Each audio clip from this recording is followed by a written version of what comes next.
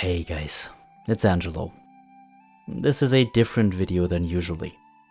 This video isn't monetized, and this video isn't meant to show you any shadow, holy or disciplined priest content. This video is about you, about us.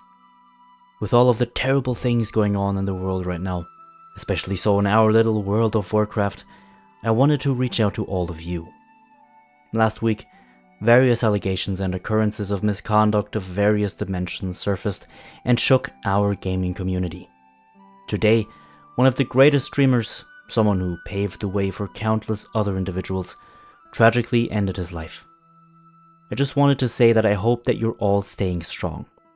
Maybe life is difficult for some of you out there right now, and maybe for others, life is better than it has ever been.